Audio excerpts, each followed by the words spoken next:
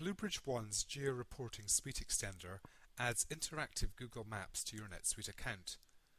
Using geo-reporting, you can turn the results of a saved search into live interactive maps within your browser. The report can be issued to users or incorporated into their dashboards. No other software is required. The Geo-Reporting SuiteExtender consists of two parts: a geocoding module which automatically computes the latitude and longitude for records based on their address data, and the map reporter which turns saved searches into maps. Geolocation data on records is automatically geocoded in the background whenever they are updated. New fields on the Info tab display the record's latitude and longitude. A geo-report is constructed by using this data on a saved search, then creating a geo-report record to define the report itself. In this example, we'll build a geo-report that maps all leads, prospects and customers, assigning a different coloured marker to each.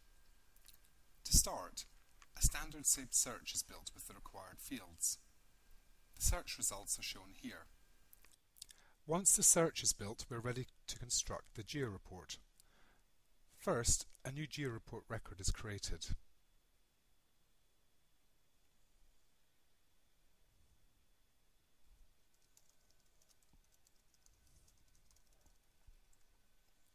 Next, we select the saved search that will supply data to the report. On the Fields tab, we select the latitude and longitude fields from the saved search. We can also specify the field that will be used to set the colour for map markers, and which fields will appear in a pop-up when we click on a marker.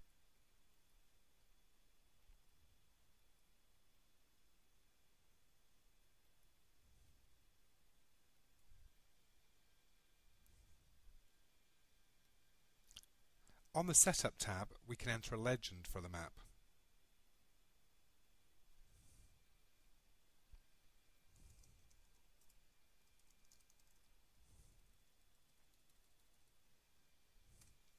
Next, we save the geo-report. In View mode, the report record shows the map itself.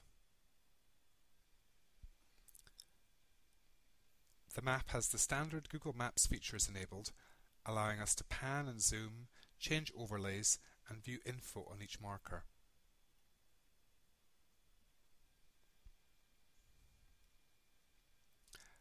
The report page link displays a standalone version of the report. The interactive features are still available, but users cannot change the underlying report structure.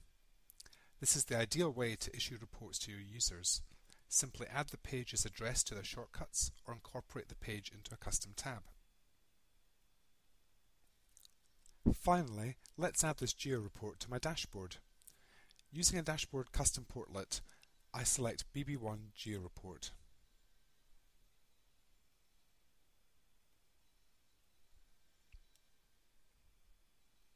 Then click Edit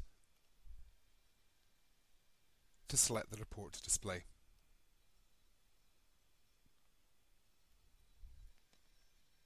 I can also specify the size of the map so it doesn't take up too much space. When I click Save, the map is incorporated into my dashboard.